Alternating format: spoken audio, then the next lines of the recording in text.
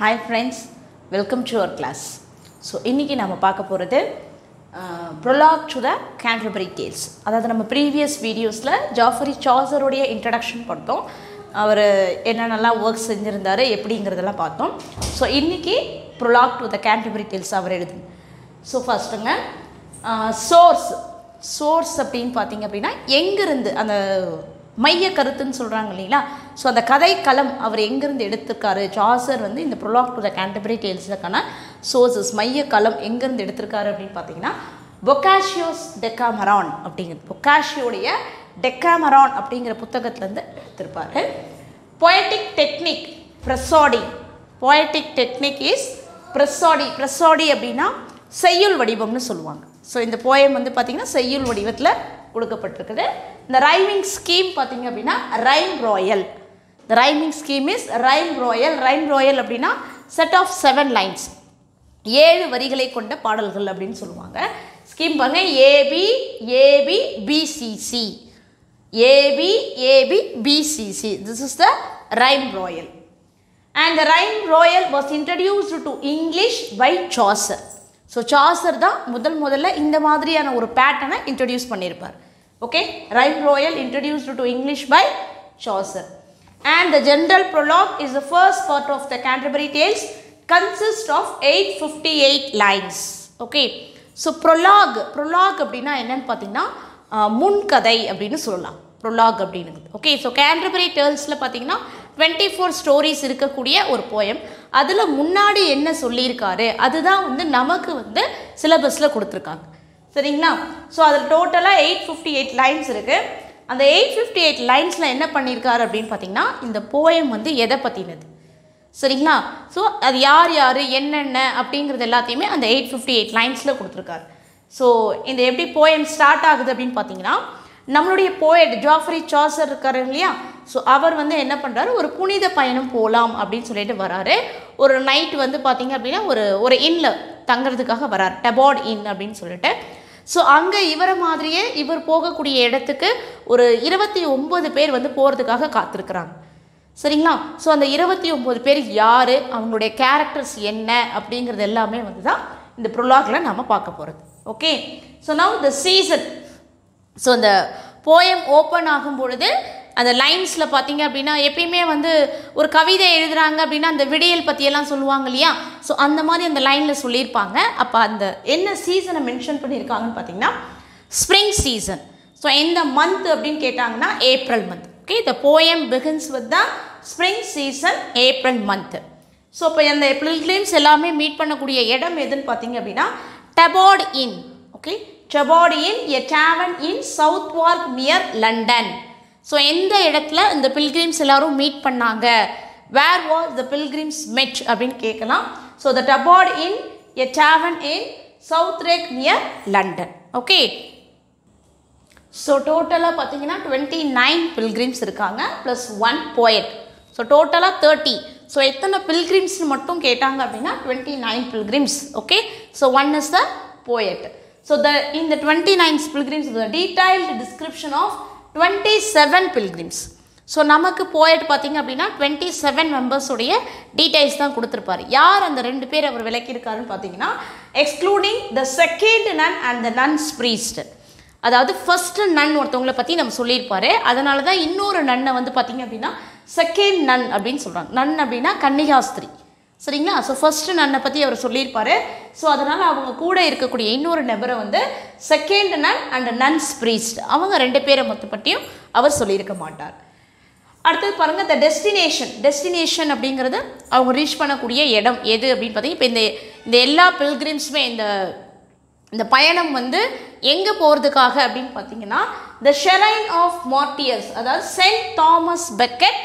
is at Canterbury so எந்த ஆலயத்துக்கு அவங்க போறாங்க அப்படினு பாத்தீங்கன்னா St. Thomas Becket okay St. Thomas Becket at Canterbury that is so இப்போ இதுல பாத்தீங்கன்னா இந்த 29 pilgrims இருக்காங்களே அந்த 27 pilgrimsமே all the pilgrims represent the whole of English society so அந்த ஒரு சமுதாயத்துல இருக்கக்கூடிய மக்கள் அனைவரையுமே பிரதிபலிக்கிற மாதிரி அவர் அந்த கேரக்டர்ஸ் அங்க கொண்டு வந்திருக்கார் சரிங்களா சோ இங்க பாருங்க Chaucer describes every pilgrims social status, physical appearance, dress and characters. So ஒவ்வொருத்தரையுமே பார்த்தீங்க அப்படின்னா சார்சர் வந்து இப்படி தான் வந்து பிரிக்கிறார். ஒன்று வந்து பார்த்திங்கன்னா சோஷியல் ஸ்டேட்டஸ், சமுதாயத்தில் அவங்க இருக்கக்கூடிய நிலை. அடுத்தது ஃபிசிக்கல் அப்பியரன்ஸ், ஸோ எப்படி இருக்கிறாங்க அவங்க அப்படின்னு சொல்லிட்டு. அடுத்தது பார்த்திங்கன்னா ட்ரெஸ், எந்த மாதிரி ட்ரெஸ் போட்டுட்டு இருந்தாங்க அப்படின்னு சொல்கிறாரு. அண்ட் கேரக்டர், ஸோ அவங்களுடைய பழக்க வழக்கங்கள் எப்படி இருக்கும், எப்படி இருந்தது அப்படிங்கிற மாதிரியெல்லாம் சொல்கிறாங்க. ஸோ இப்போ இந்த சோஷியல் ஸ்டேட்டஸ் இருக்கு இல்லையா, சமுதாய நிலை, ஸோ இதை வந்து 4 வகையாக பிரிச்சிருக்கார். First class people. So first class people அப்படிங்கிறவங்க நோபிலிட்டி, அதாவது ஹை, இந்த ஸ்கொயர்லாம் இருக்காங்க இல்லையா, ஸோ சோல்ஜர்ஸாக இருக்காங்க இல்லையா, போர் வீரர்கள், ஸோ இந்த மாதிரி இருக்கிறவங்க வந்து நொபிலிட்டி பீப்புள் அப்படின்னு சொல்கிறாரு. செகண்ட் கிளாஸ் வந்து பார்த்திங்கன்னா கிளர்ஜி, அதாவது சர்ச்சில் வேலை செய்கிறாங்க இல்லையா, ஸோ அந்த மாதிரி இருக்கக்கூடியவங்கள clergy peoples.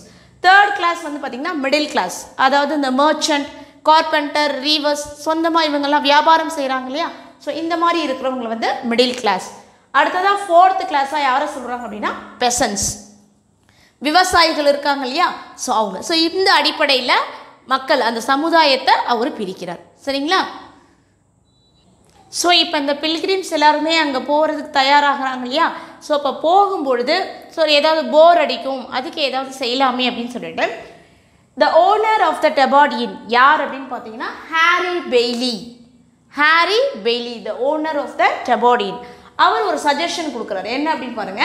He suggests the idea of telling stories for the best stories free meal at Bailey's Tavern. அதாவது நாம் என்ன பண்ணலாம் அப்படின்னா, நம்ம இருக்கிற எல்லாருமே வந்து கதைகள் சொல்லலாம்.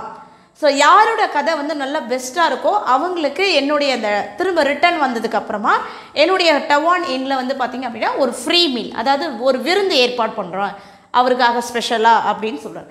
ஸோ அதுக்கு எல்லாருமே என்ன பண்ணுறாங்க அப்படின்னா ஒத்துப்பாங்க. ஓகே, ஸோ அப்போ டோட்டல் பாருங்கள், ஒரிஜினல் பிளான் பார்த்தீங்கன்னா 120 ஸ்டோரிஸ், 29 பில்கிரிம்ஸ் ப்ளஸ் 1 போயட்னு சொல்லியிருந்தோம் இல்லையா, 30 மெம்பர்ஸ்.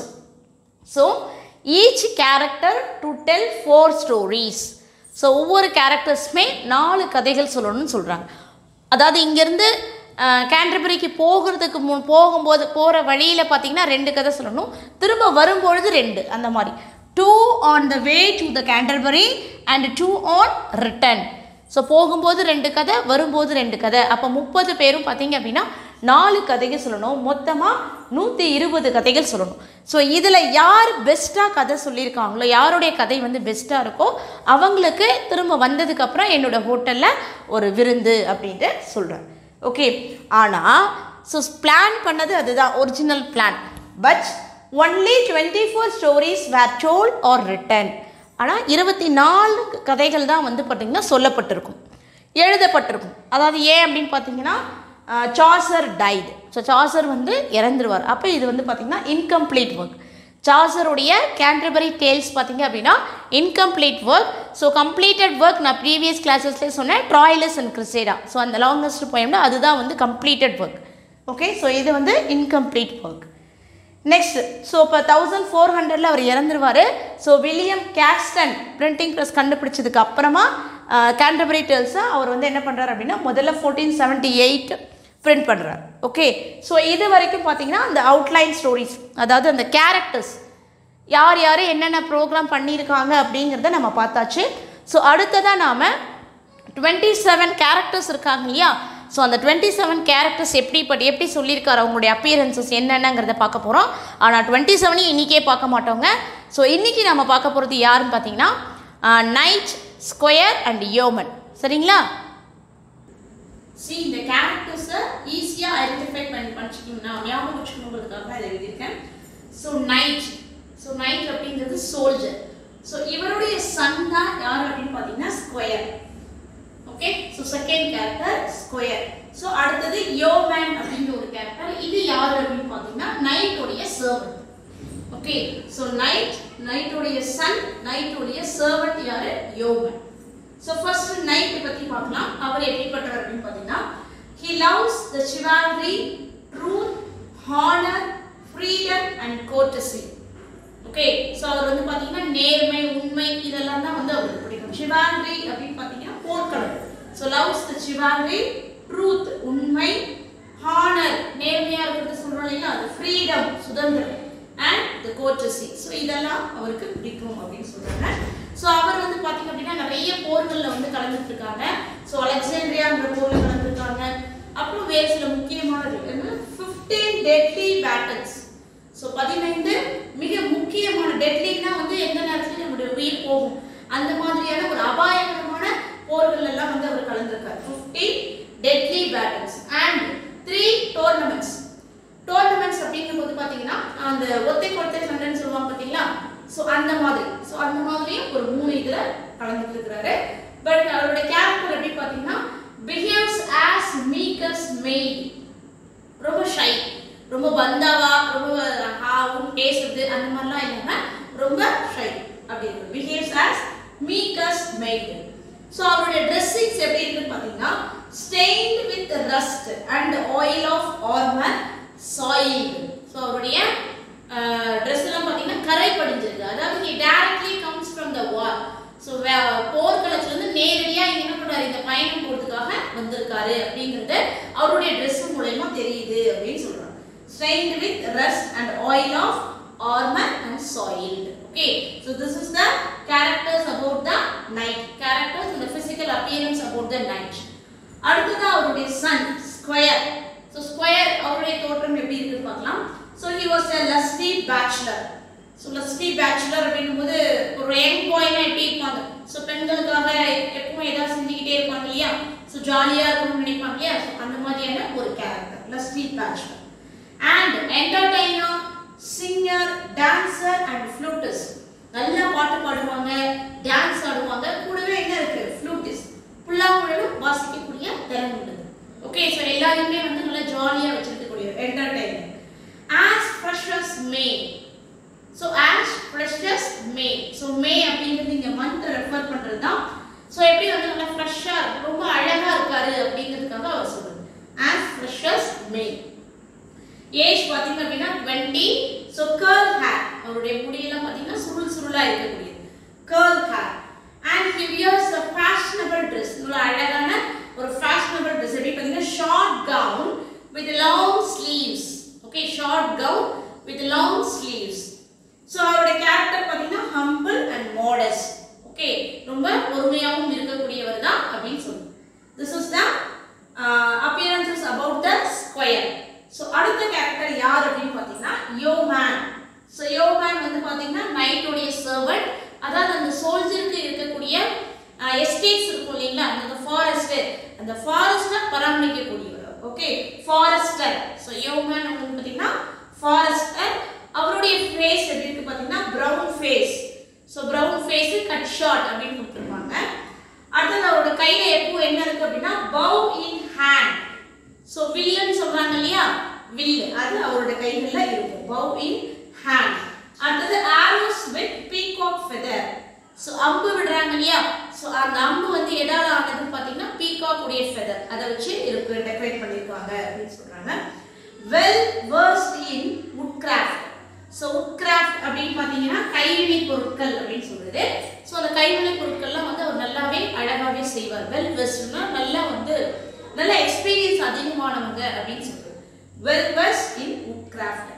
அடுத்தது bright arm God sharp Daguerre decorated hilt. அதாவது அவருடைய கையில் அவர் வந்து ஃபாஸ்டர் அப்படின்னு சொல்லிட்டோம் இல்லையா. ஸோ இப்போ காடுகளில் இருக்கும் பொழுது அவங்க என்ன பண்ணுவாங்க, அந்த விலங்குகள் கிட்ட இருந்து பாதுகாக்கணும் இல்லையா. ஸோ அப்போ அவங்களுக்கு என்னென்ன தேவையோ அது எல்லாத்தையும் வச்சிருப்பாங்க. அதுதான் இங்க சொல்லியிருக்காங்க. Sharp Daguerre. டேகர் அப்படின்னா ஈட்டி கத்தின்னு சொல்லுவாங்க. சின்னதா ஆர்ம் கார்டு அப்படின்னா கைவினை, அதாவது கைக்கு அடக்கமா இருக்கக்கூடிய கத்திகள் சொல்றோம், அதாவது arm card. So for the protections. So அது வந்து பார்த்தீங்கன்னா நல்லா வந்து கல் வச்சு டெக்கரேட் பண்ணிருக்காங்க, டெக்கரேட்டட் ஹெல்த். ஓகே, ஸோ வேற என்ன யோகனை பத்தி நம்ம தெரிஞ்சுக்கணும் அப்படின்னு பார்த்தீங்கன்னா யோகன் பார்த்தீங்க அப்படின்னா he has the image of Saint Christopher. So இது ஒரு பாயிண்ட் மட்டும் எழுதிக்கோங்க, Saint Christopher's image. Christopher image on the heart. So அதாவது நம்மளோட ட்ரெஸ் இருக்குல்லையா, ட்ரெஸ்ஸோட முன் பகுதியில் ஹார்ட் தான் உள்ளார இல்லை, மேல பார்த்தீங்க அப்படின்னா அந்த இமேஜ் சென்ட் கிறிஸ்டோபருடைய இமேஜை வச்சிருக்காரு. ஸோ இதெல்லாம் தான் வந்து யோகனை பற்றி நாம தெரிஞ்சுக்க வேண்டியது. ஓகே சோ அவரோட கையில என்ன வச்சிருந்தாருன்னா பவ் சோ அவரோட arrow வந்து எப்படி டெக்கரேட் ஆயிருந்தது அப்படினா peacock feather okay the arrows with peacock feather அவர் எதுல வந்து நல்ல கை தேர்ந்தவர் அப்படினு பாத்தீங்கன்னா wood craft so அவரோட arm god எதை வச்சு decorated with the hilt so these are the points about the yeoman okay so the 27 characters la இன்னைக்கு நாம 3 characters பார்த்தோம் ஓகேங்களா so remaining characters நம்ம next classes ல பார்க்கலாம் okay